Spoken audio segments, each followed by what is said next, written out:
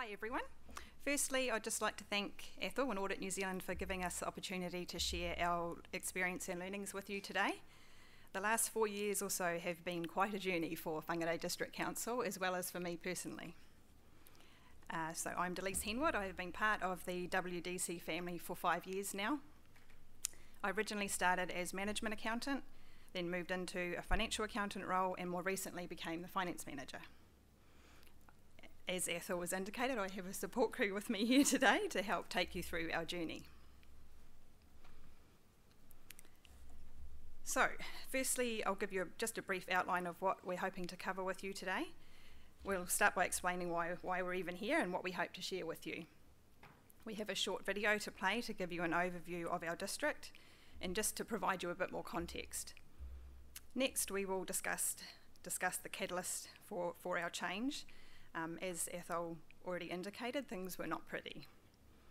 After that, we'd like to take you through some of the actions that we took in those early stages to try and improve the situation we were in.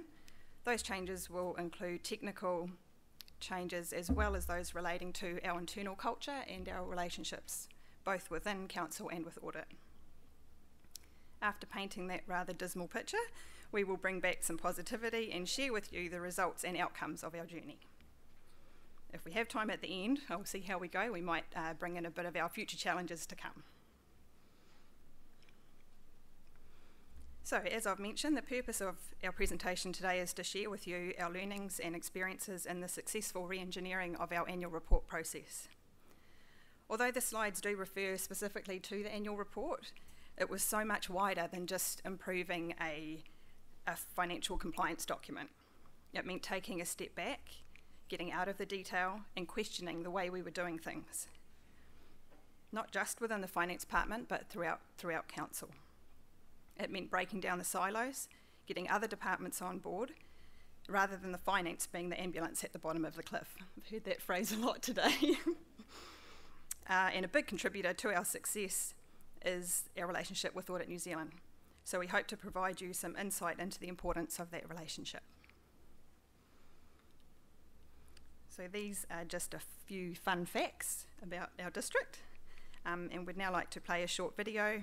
This was created as part of our consultation for our 1920 annual plan, and it will just give you a bit of a brief introduction to our district.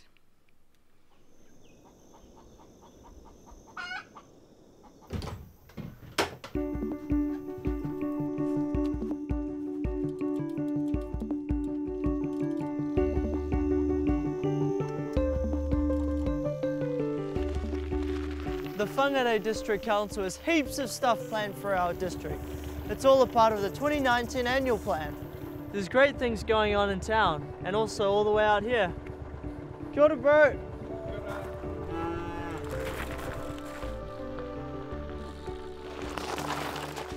One of the cool things council are doing this year is investing in our roading. That's right, on cycleways, footpaths and maintaining roads.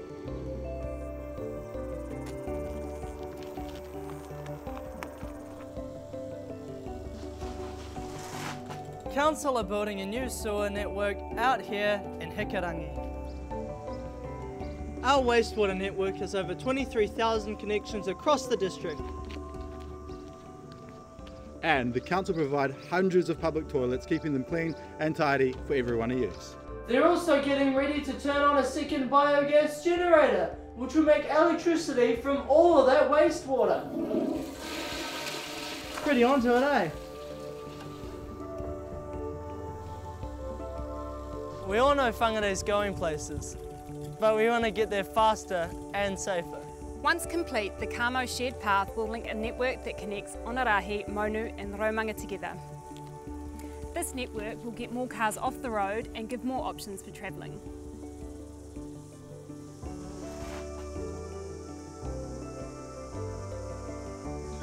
Whangarei has some of the best quality drinking water in the country, but we don't just have the best water, we have lots of it. Council deliver more than 9 million cubic metres of water per year to the district. That's a lot of water, and it's all because of trees! The public water supply has been operating for over 100 years, supported by 44 reservoirs, 7 water treatment plants and we're just about to start building a new Far Valley water treatment plant. It's all about future-proofing for our growing district, eh?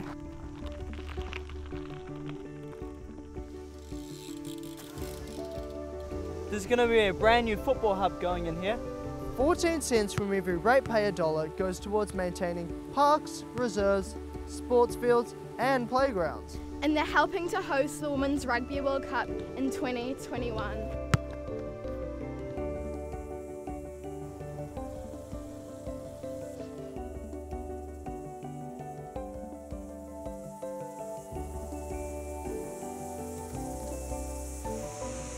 You know, Council maintain 55 kilometres of walking tracks, and their focus on water projects helps to keep our waterways clean and healthy.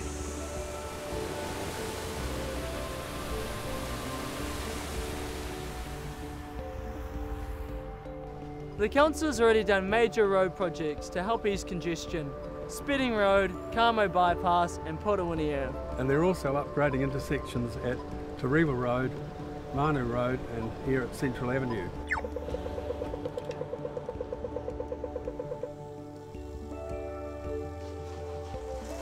There's going to be a lot of changes down here too.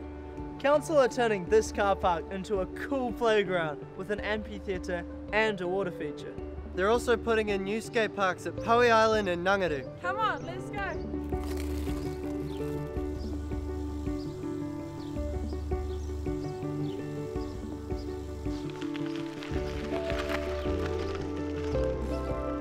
Our waterways are getting cleaner, but Council want to make them even better. By focusing on stormwater across the district, all the way from Teal Bay to Waipu. Whoa! 34 mil over the next 10 years will help improve water quality and prepare for climate change. That means even cleaner rivers and harbour.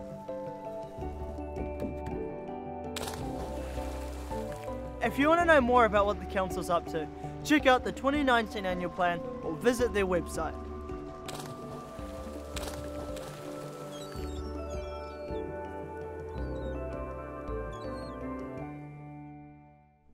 Right, so if that doesn't make you want to move to Whangarei, I don't know what will. I was going to start this slide by saying the picture wasn't always that rosy, but you will have some very challenging slide intervals as you go along. So we weren't always this polished. For my sins, I've been at Council for a number of years, so I'm officially on the Jurassic list. I've had 6 jobs in that time and I guess had a number of different perspectives as we've gone through our journey. We did want to give you a bit of a deeper dive into where we came from as an organisation, some of the issues we did have to face before getting into the detail around the annual report. So when my first job that involved audit was created, that was the governance department.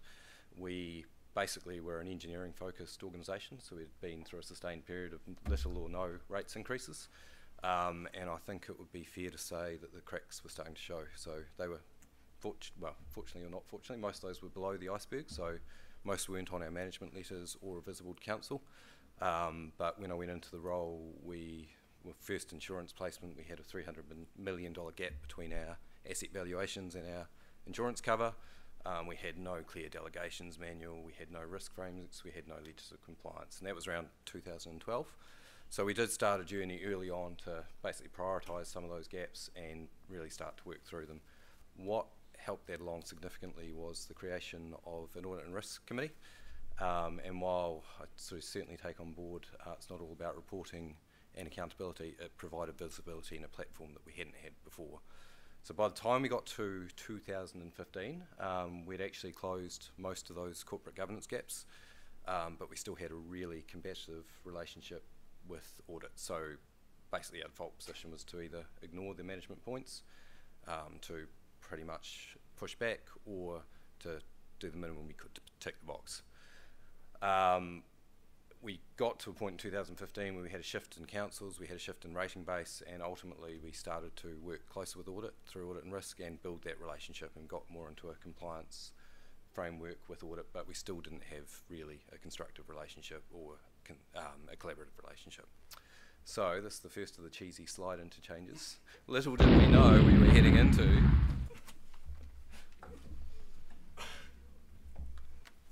I had lots of fun doing that. So, while the governance framework had made some really big improvements, finance still had a long way to go. The year leading up to the preparation of our 14-15 annual report saw the culmination of the perfect storm. We experienced a number of staff changes within our finance department. This included the resignation of our financial accountant as well as our PPE accountant, two key roles in the preparation of our annual report. A contractor was brought on board to assist to get us through the annual report, which was a little bit like putting a band-aid on a broken leg. This was also the year that we implemented PwC's value financials. For those of you who are not familiar with this software, it allowed us to prepare our financial statements from figures that are imported directly from our trial balance. This improved the integrity of our financial statements, and it removes that risk of human error that can be inherent when you're using Excel for such tasks. Although a fantastic tool of which we are seeing the benefits now, the year of implementation wasn't without its challenges. On top of this, we were grappling with the introduction of IPSAS 23, the classification of exchange, non-exchange, and what that meant for our disclosures and our recognition. We had significant problems with our property, plant and equipment. This had resulted in over 15 million of operational costs that had accumulated on our balance sheet and our work in progress over the several years. Ethel has mentioned this.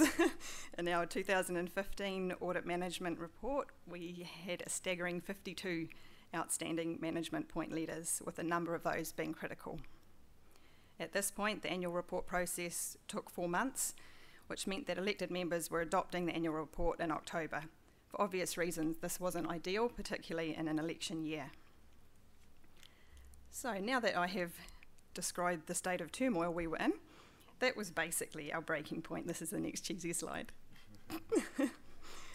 I'll hand over to Dom now, who will take you through the implications of the predicament we were in, and to shine a light on the governance perspective and take you on a journey with our solution. So by that stage, I'd shifted roles. I was in charge of infrastructure projects, contract management and asset data. So we were working pretty closely alongside both the finance department and audit, and really trying to find quick fire solutions to long-standing problems. So as Ethel's already pointed out, there was significant overtime and stress on the finance team, a number of prior period adjustments and restatements, but I think probably one of the bigger things for the team was it really detracted from not only what they do on a day-to-day basis, but also the value add, and I think it probably undermined the credibility of the team, and it was very easy for the rest of the organisation to say this is finance's problem. So there wasn't an organisational view on the solution. Obviously, audit were going through a pretty similar and painful process around hours and obviously additional cost to us as a council, but also we had to involve the technical department around prior period adjustments, which from a project perspective just absolutely took all the certainty out of the timeframes. And we were pretty much at the point of, we were really worrying about whether we'd be able to adopt. In terms of councils, obviously leading into and just after an election, there were a number of concerns raised and political fallout, but also across the wider organisation, a major amount of overtime and pushback, and just not a real buy-in to a culture of change, which was ultimately where we needed to go. The technical solutions will be covered by Nathan and team, and those in and of themselves are probably pretty simple. I think it'd be fair to say most of the requirements of particularly asset engineers and project engineers were actually already in our documentation, so we had requirements in our E's and our as-built requirements.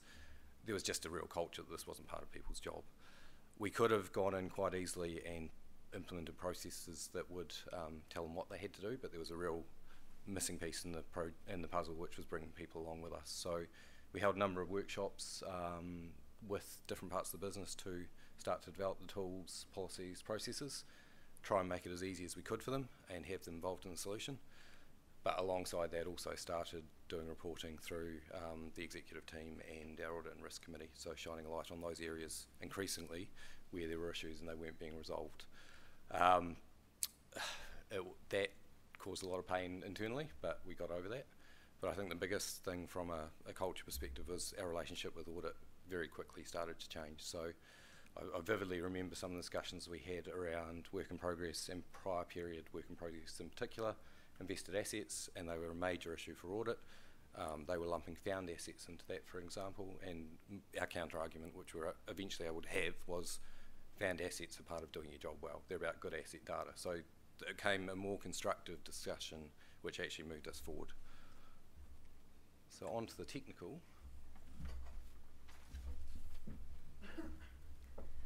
So this actually ties in nicely with Audit New Zealand's engagement cycle that Stephen shared with us earlier this morning. We had a very similar focus. The idea was, let's get better information, let's get better reporting, better engagement with audit, and hopefully that will give us a better quality audit or an outcome. From a finance perspective, our first course of action was to arrange a meeting with Audit New Zealand. After the year we'd just been through, we needed to convince audit that we could improve the process and shave a month off the time frame. It's probably fair to say that audit were sceptical, to be fair, so was I. We discussed key dates, shared the plans for improvements, and also gave a bit of a preview of the project plan that we'd started creating. The project plan included a detailed list of tasks that were involved. We covered interdependencies, responsibilities, any bottlenecks we had, external contributors, and timing. We also maintained a risk register to help keep focus on any impending risk areas. We engaged Delyse to assist with a review of our annual report and end of year process. And although having an external influence and fresh eyes was useful, it wasn't the main advantage. The most significant benefit that arose from these meetings was the fact we'd put aside dedicated time to focus solely on our year-end process, away from our BAU activities. By removing ourselves from our daily jobs, we could take a step back and question why we were doing things the way we were, rather than just applying the standard thought process of because that's what we did last year.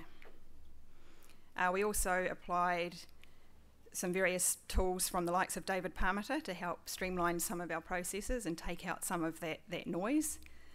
And perhaps the most significant piece of work was around our property, plant and equipment continuous improvement program. So on that note, I will hand you over to Nathan.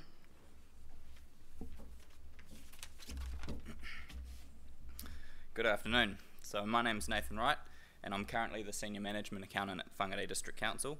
But for the past few years, I've been the property, plant and equipment accountant.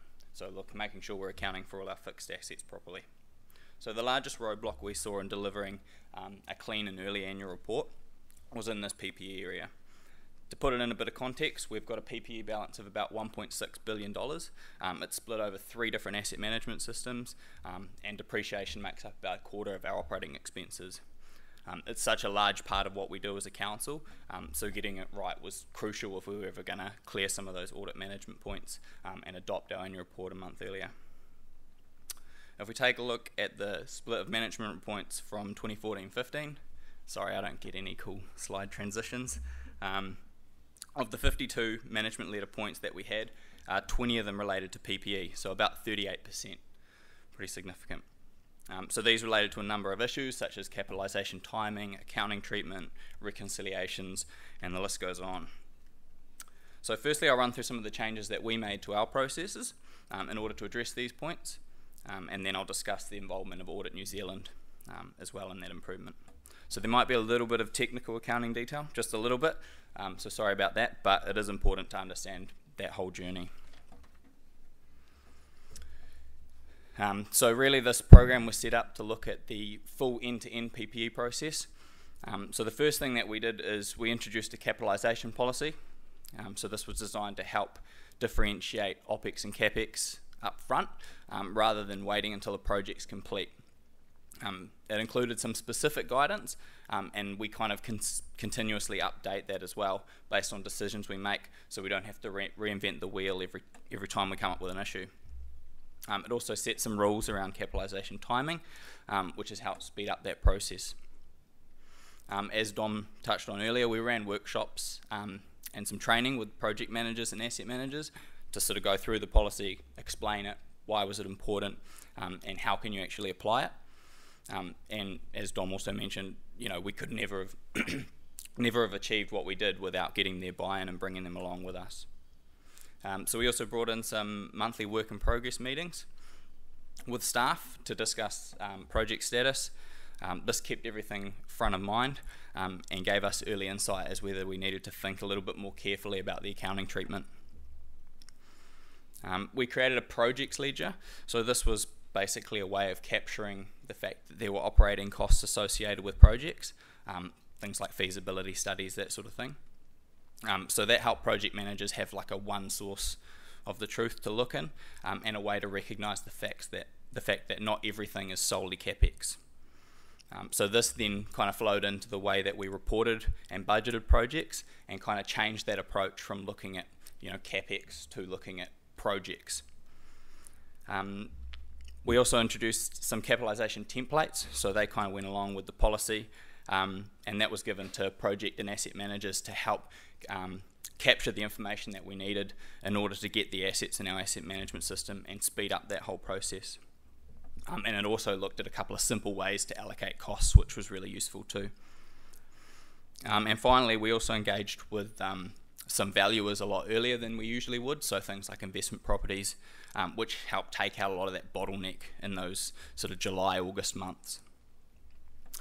Introducing these initiatives, they definitely had their own challenges, but it has now enabled us to work through the majority of our issues up front, so that we can spend more time focusing on complicated and technical issues, and also those value add pieces of work. So that ties in nicely to the next piece, which is around working with Audit New Zealand. So one of the things that we did was we gave Audit New Zealand access, or read-only access, to our document management system, SharePoint, just pointing that out there, and also our general ledger. So this gave them the ability to sample and search through our transactions, and also find any information that they needed. So that to us has really helped the overall auditing process, and shows an increased level of trust and transparency between the organisations. So by improving those internal processes and timelines that I mentioned earlier, we were able to identify issues a lot sooner, and we could actually raise them with Audit New Zealand at our interim audit, or possibly even earlier. So we could prepare file notes and get their feedback basically on whether they were sort of comfortable with our proposed approach, or if we'd need to go away and do some more work. That saved a ton of stress in those last few days trying to resolve issues before adoption. So as Dom had already touched on, Audit New Zealand were invited to attend our quarterly Audit and Risk Committee meetings. This provided a really useful vehicle for elected members to communicate directly with our auditors. Both WDC and Audit New Zealand had the same goal. We wanted an unqualified audit opinion. However, we were not working congruently. This is a bit of a brave statement to make in a session that's run by Audit New Zealand. But I think it's fair to say many organisations fear the arrival of the dreaded auditors. The common perception is that the auditors are the gatekeepers who are here to try and find a problem and to make our lives difficult. What was required was a complete change in mindset and a change to our approach. We increased our communication with Audit New Zealand through various channels we've already mentioned. We now welcome audit's recommendations, generally, sorry Ethel, and we view them as opportunities to improve the way we do things. In the situation where we do disagree, then we can have that robust conversation. This really has been a pivotal change in the way we operate, and has provided the foundations for a transparent, cooperative relationship with our auditors. So now to move into the shining light at the end of a very long, dark tunnel. The positive outcomes of implementing everything we have discussed have been significant. We now adopt our annual report at the end of September. We have improved a number of processes and our accuracy as well. Reduced overtime and stress, I'm very relieved to say. We have increased confidence and trust from our elected members as well as our senior leadership team. This has also created an environment that allows us to have that continuous improvement and to keep looking at how we can do things using that management leader point as our as our Bible, I guess, of areas we need to be thinking about. We have significantly reduced our outstanding management point letters. My husband actually often refers to the phrase happy wife, happy life. I think it's pretty safe to now say it's more happy auditor, happy wife, happy life. I don't have much of a commentary for this slide. I'm not sure much is needed. When I showed this graphical representation to my manager, he said, "That's your presentation right there, just show them that." I'm afraid that would have made for a very long 45 minutes. So on that note, we'd like to play you a video to help share with you the outcomes from the governance perspective from our elected member, a couple of our elected members and our CE.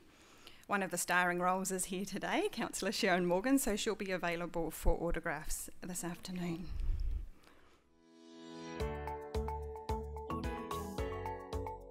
My name is Sharon Morgan and I'm the Deputy Mayor of Whangarei District Council. I'm also, fortunately, I count myself being fortunate in this space, I am the Chair of Audit and Risk. Now, 6 years ago, when the Audit and Risk Committee was formed, I would say we had a relationship with, obviously, Audit New Zealand. You have to have a relationship, but it was more at arm's length.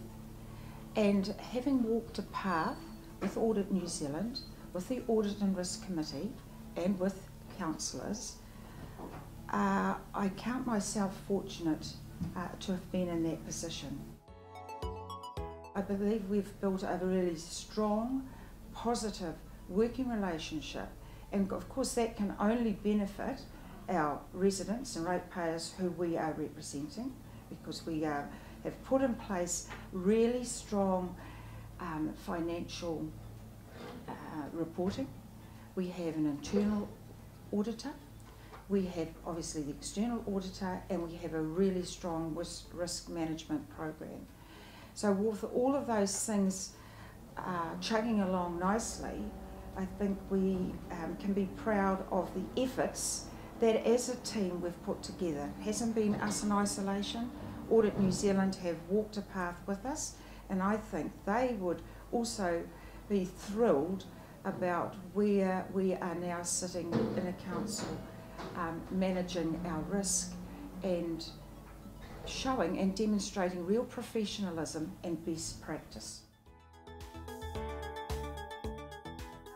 A benefit, I think, of councillors and Audit New Zealand being in the same room together, Audit New Zealand also gets a better overview of councillors' thinking, and maybe there's some points raised that they will look into at later, and maybe those become action points, so they are really tailored to our council for us to address.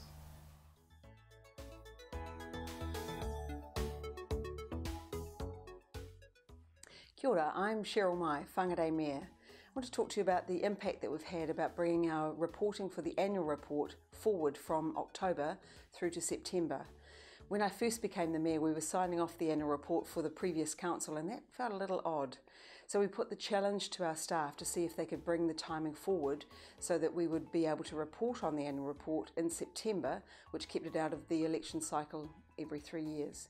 It was a big challenge, and they were up for it, and we've reaped the rewards because we've really got that sense of reporting on the financial year that we've all had some involvement with. Again, when I first became the Mayor, our audit report had a number of outstanding issues, and many of those were urgent. That was a situation that felt a little uncomfortable, and we worked really hard with our partners with Audit New Zealand to decide on what the priorities were for the work that we had to do, and we set those priorities. We worked really hard, and we've reduced the number dramatically over the last 5 years. So all credit to our teams, but also all credit to Audit New Zealand for helping us through that process and agreeing on what the actions would be that we could work on together. So the relationship between the two organisations, I think it helps build trust from our community that we are being audited thoroughly every year, and that we comply, and that we're working on the important issues that were raised in our audit report. it's made a huge difference, and I'm really proud of the progress that we've made and will continue to make. Kia ora everyone, my name's Rob Forlong and I'm the Chief Executive of the Whangarei District Council. 3 or 4 years ago we had a real problem with our audits. Because we worked really well with the Audit New Zealand auditors, we've managed to reduce that down to now only a handful of outstanding audit matters, and the work in progress has dramatically decreased. I think the key thing for us was to get our relationship with Audit New Zealand right. In the past, we'd seen them as people who were just looking for a problem, and they were more of a chore than anything else. But what we've done now is we've tried to look at them as people who can provide us with some ideas about how to do our business better, and that certainly helped. Another advantage of working closely with Audit New Zealand has been that we have managed to work more closely amongst ourselves and make sure that our budgets are more integrated and more realistic. That's been really helpful, and it's also been helpful to drive a culture of council not working so much in silos but working as a group in a coordinated way to help our district. One of the best things, or one of the most important things, is just to change our attitude. As soon as we saw Audit New Zealand as providing us with an opportunity to improve, as opposed to someone who was looking for problems in our business, things started to come right. From then on we could work as partners, and we've certainly seen the results of that. It's been really good. Many years ago I was told that an auditor was an accountant who couldn't stand the excitement. Ours are much better than that. They're actually really helpful. It's about our attitude and about their attitude, and it's gone really, really well. So hopefully everyone else will have the same advantages that we've got. So I'm conscious of time here, so I won't go into detail with our next challenges. Safe to say, in local government, there's always something. There's always room for improvement. There's always new challenges arising. We have our usual activities we'll continue with, as well as some of those a bit more, well, we'll see how they go over the next little while. We have an asset management upgrade in progress, as well as Technology One upgrade to CI Anywhere later on this year. So safe to say there will never be a dull moment. So I would like to thank you for your attention today, and I hope that us sharing our experience has been beneficial for you and hopefully provide you some food for thought with your annual report process and relationship with the auditors. Lastly, I would just like to take this opportunity to acknowledge my predecessor, Rich Kerr. Some of you may have had the pleasure of working with him when he lived in Auckland. Rich was the driving force behind the transformation of our annual report and year-end process. He would have been really chuffed to be standing up here today telling you how great we are and how much we'd achieved. So in some ways this is a tribute to him, the passion and energy with which he worked and what he achieved during his time at WDC. Thank you.